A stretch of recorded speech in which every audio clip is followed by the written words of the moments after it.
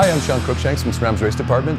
If you have a RockShox BoXXer fork with a 35mm chassis, such as the 2010 and onwards, you can install the new charger damper. Today we're going to show you how to install the new charger damper. For the first step, we're going to remove the damper tube from the lower leg.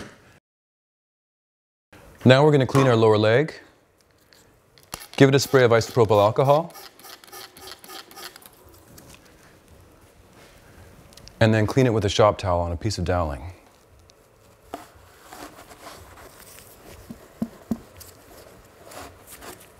We've removed our rebounded compression assembly. We're just going to clean the interior of that tube.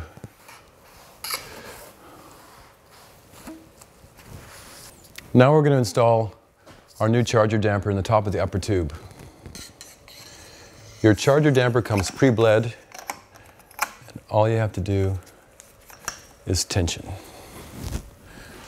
Using a 24mm socket and a torque wrench, tighten to 7.3 Newton meters. Now we're going to grease the bottom cap of our charger damper with SRAM butter. Then we're going to install it over our charger damper rebound shaft, push it in. With the bottom cap installed, get your C-clip and your C-clip pliers. Make sure you use the sharp edge of your C-clip. Make sure it's exposed to the outside. And install the C-clip. Just double check that you've got that securely in place. Now we're going to install our casting plug on the rebound shaft. Install it just like that.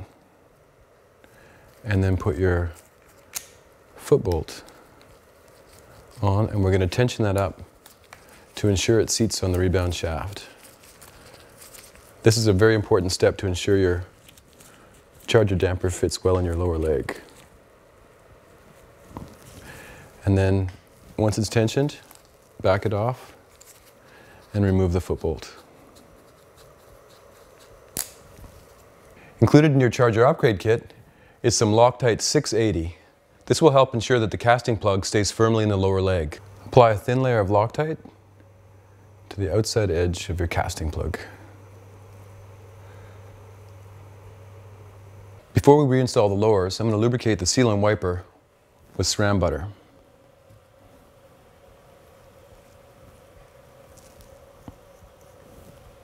Now we're going to install the lower leg onto the upper tube. We're going to only run it on to about the first bushing, about right there. Now we're going to put 10 cc's of 0W30 in the lower leg.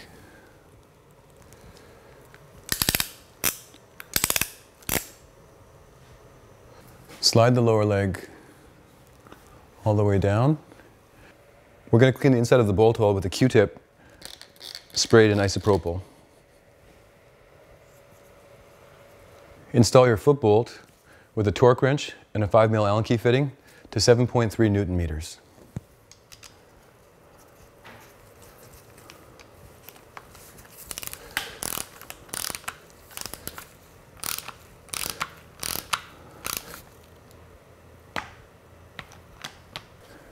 Install your rebound adjuster.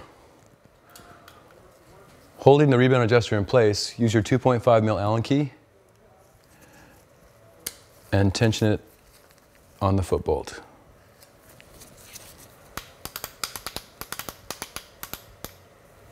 Now we're going to install our compression adjuster on top of the charger damper.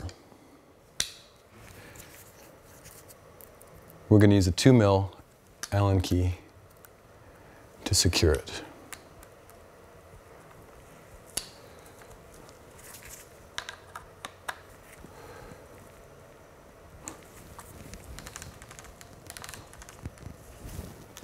We've now completed the charger damper installation in your BoXXer.